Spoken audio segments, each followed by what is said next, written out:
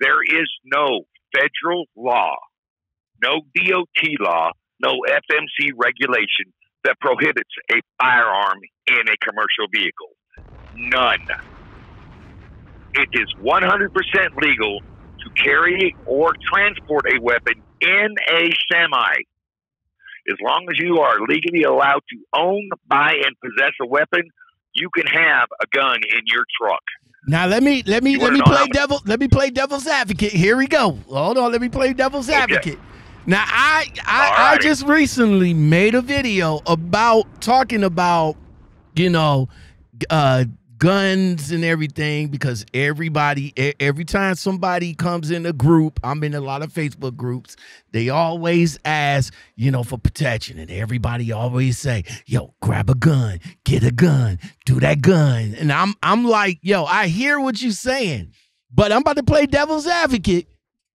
Now, I'm not sure about your company, but majority of these companies, I'm going to say maybe about 75, 80% of them, it's in their policy that you're not supposed to have a gun on their truck.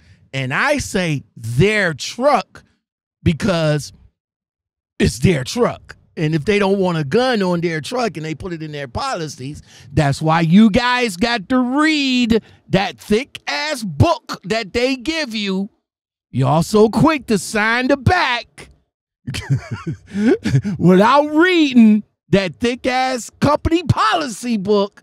I suggest y'all take time out to read that, because somewhere in the fine print, it does say, yeah, firearms is not allowed on their trucks.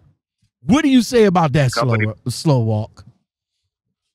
Company policy is not law. I have a wife, very beautiful wife. She's my second wife because my first one passed away, but is 12 years younger than me, at the house waiting for me. I have the coolest 6-year-old son anybody will ever meet, sitting at the house waiting for me. There is not one person on the face of this earth that will prevent me from getting home to my wife and my son. You break into my truck, you threaten me, and I will take them out. Educate you in the. He said, "Educate." You might. A lot of people say, "Fuck around and find out." I don't like to say that. I'll just tell them, you know. Let me educate you. We'll explore that situation, and we'll find out exactly how wrong you're going to be. Yeah, we'll find that out. We'll find that out together. But yet, there's no law that says you can't have one. Exactly. As long as you're legally, if you can buy a gun, then you can keep it in your truck. Now, there is a difference between carrying your gun and transporting your gun. I go to California a lot. In California, I can't carry my gun. California does not recognize my CCW. Just like Baltimore don't recognize mine.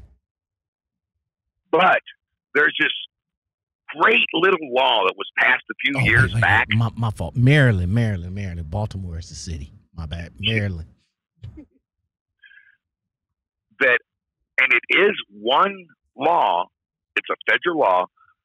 And it says in the law, it supersedes all other state and local laws. It's called the Firearm Owners Protection Act. It is a law that says how to legally transport a weapon through a state that does not recognize a permit, or if you don't have a permit. And it's quite simple. You unload the gun, you lock it up. You take the ammunition out, you lock that up into a separate case. That's how, and they're not together. And that's how you transport it. That's how you transport it, because then you're not carrying your weapon on you. You're transporting your weapon.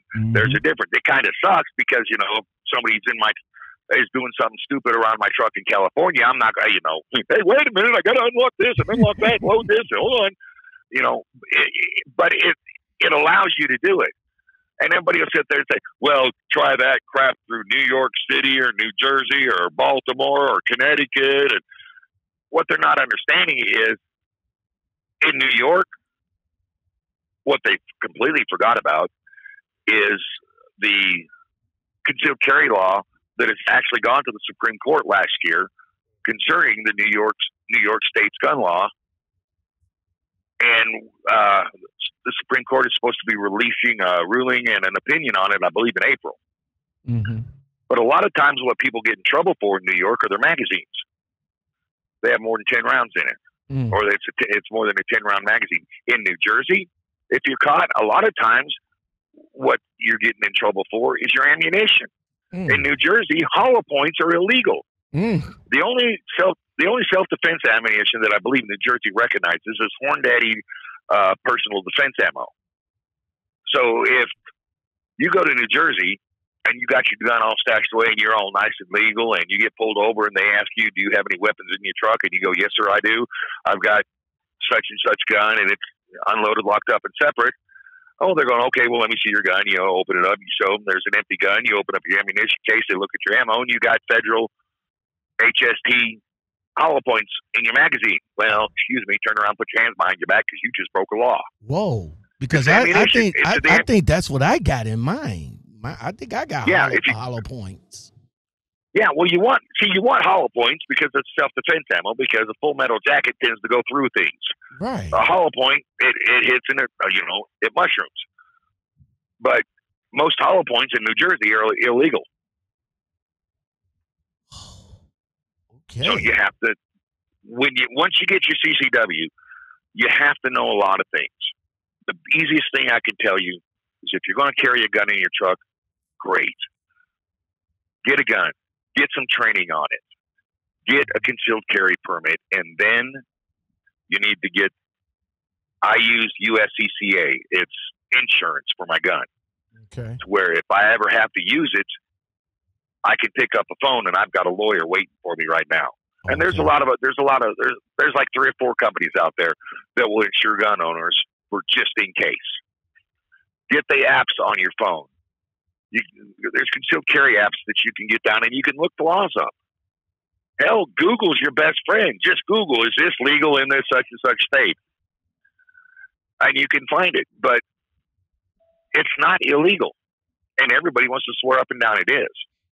Okay. Just go to my TikTok page. Hell, I was on there today arguing with people about it. I see.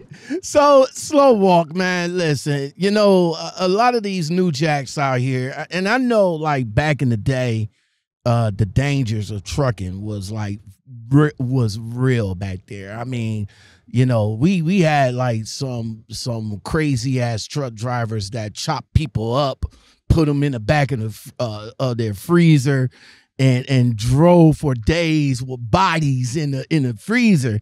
We had truck drivers that kidnapped, prostitutes on the line and dropping them off in the ditch on I-80 or I-40 or whatever.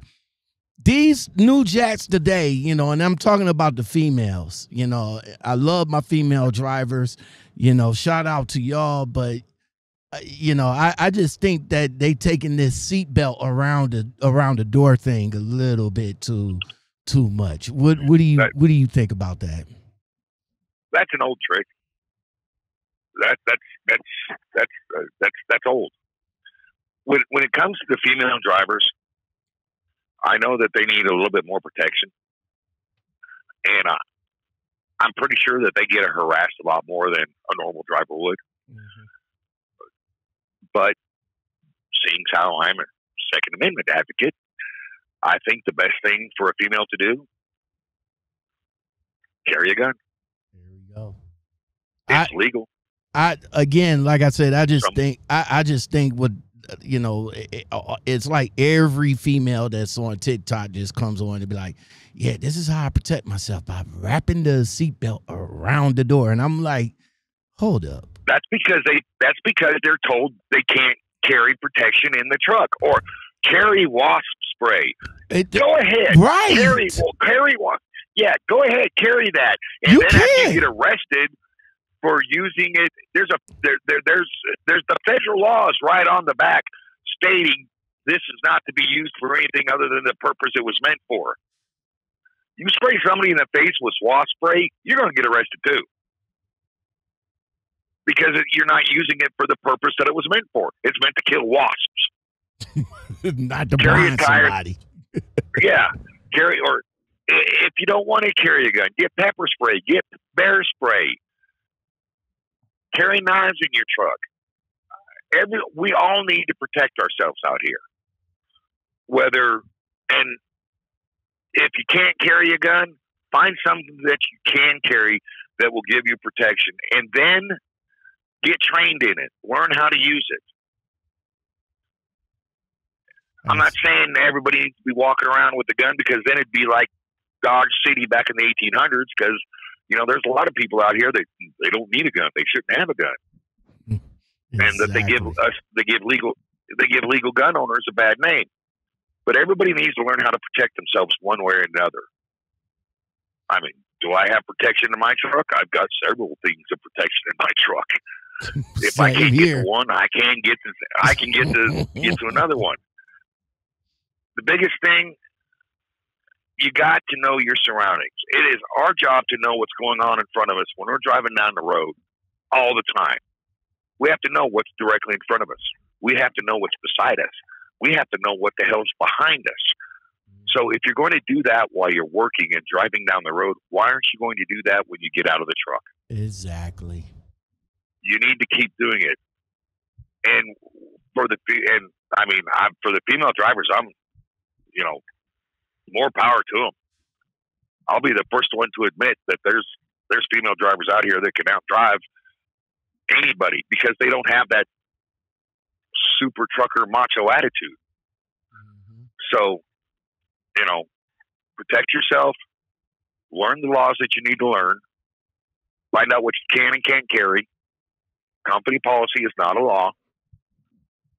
Get trained on it, and just always know where you're at. Pay attention, especially nowadays. Hell, there's dumbasses are speeding through the truck stops, running people over. You need to pay attention when you're walking nowadays, no matter what. Exactly. Also know that there's not a driver shortage. Slow Walk, there ain't no damn driver shortage. It's a give a shit shortage. I truly enjoyed myself tonight, and I know there's much more to you than meets the eye, man. So we definitely got to come back again and do this again, man. Because like I said, I just enjoy conversations like this, and I just wish that I have like all the time in the world.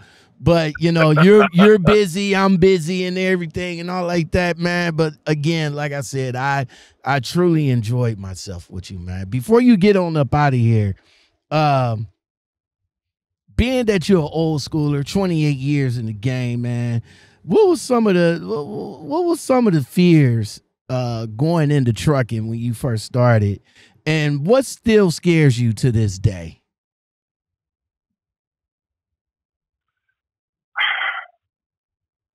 Going down mountains, going down a hill.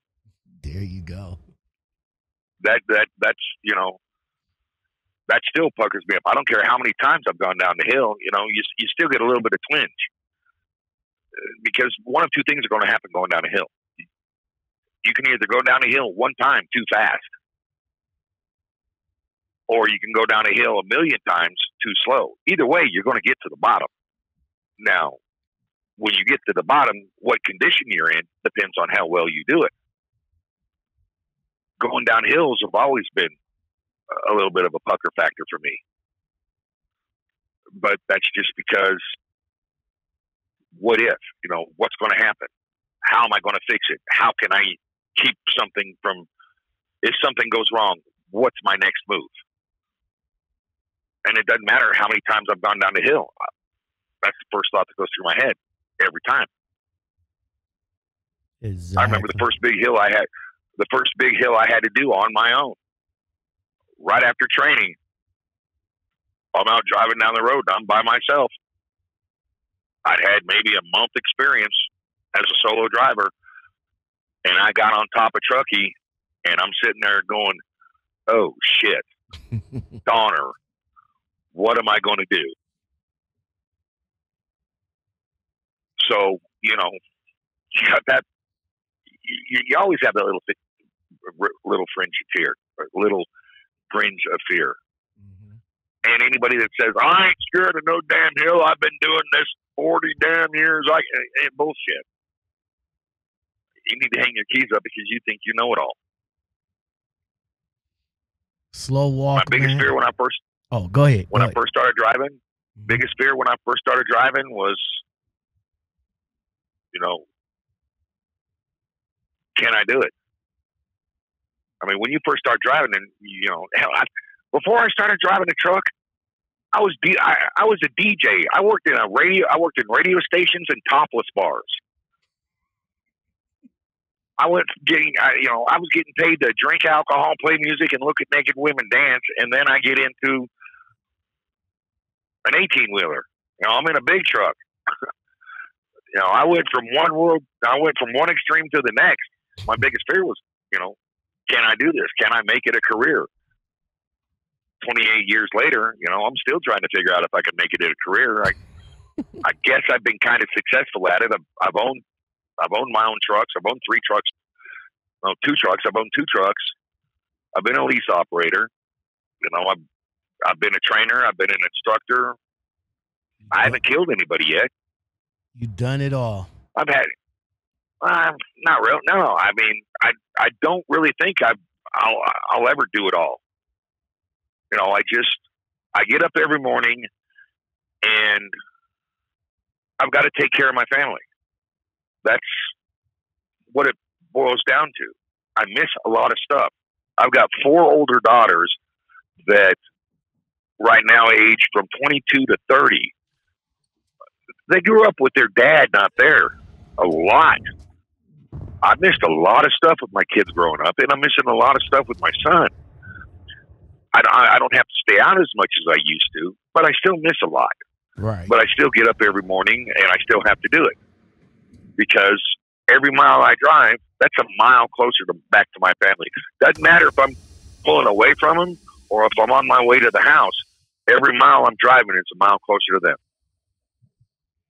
Well, Slo Walker, again, man, thank you very much for coming on, sharing your testimony, sharing your stories with me, man. I really do appreciate it. But we gotta get up out of here. Again, we definitely gonna have to come back again, bro, and talk again, because I'm sure there's more stories that you got to share with me, and I am definitely all ears to listen to them. How can they find you, Slo Walk? Go to TikTok. It's Slo Walker 2, SLOWALKR, and the number 2. All right, that's what's up. TikTok. We definitely gonna have to come back and talk about TikTok, bro, because I am definitely not a fan of that app. But we'll definitely. Dude, I'm gonna get. You haven't paid attention to all my videos. See, I'm gonna be TikTok famous.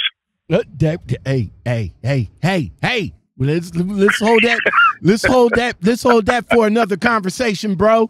Until next time, man. Thank you very much for coming on. I really do appreciate you, my man.